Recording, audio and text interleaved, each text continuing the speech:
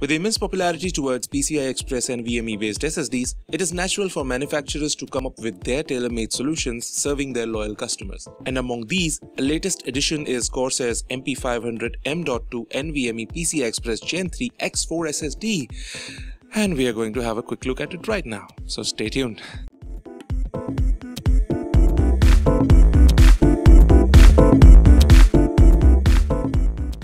How's it going, folks? My name is Seth and welcome to Prime BGB, the Tech Heaven, where we bring you the latest and greatest in PC hardware and more. So make sure to subscribe our channel if not already and press that bell icon for getting the latest video update. This is a 2280 form factor SSD and comes in 3 size variants, that is 120, 240 and all the way up to 480 GB.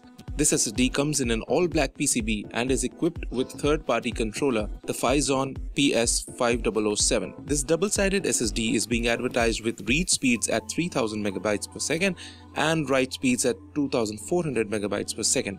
For today's overview, we have the top-end model, the 480GB, equipped with MLC NAND memory by Toshiba and is not using cheaper TLC. The endurance of the drive is a massive 698TB write cycle, which is more than one of its competitor, the Samsung 960 EVO 500GB version. The drive comes with a 3-year warranty, which is pretty decent, and there is a software called the Corsair SSD Toolbox, which is currently supporting a limited functionality for NVMe drives though. And here are our speed test results.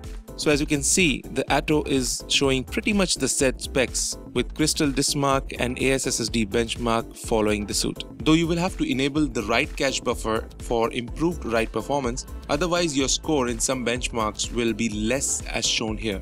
Since there are no separate drivers available by Corsair and the default is picked up quickly by Windows, you really don't have much to do in terms of installation. We have found the performance of MP500 as acceptable given the mature ecosystem of NVMe based SSDs with reboot time, game loading time and generic read-write intensive operations. So let us know what's your current SSD and if you are planning for an upgrade.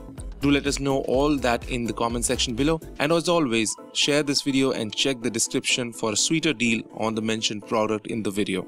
Until next time, it's been Saif Bukhari.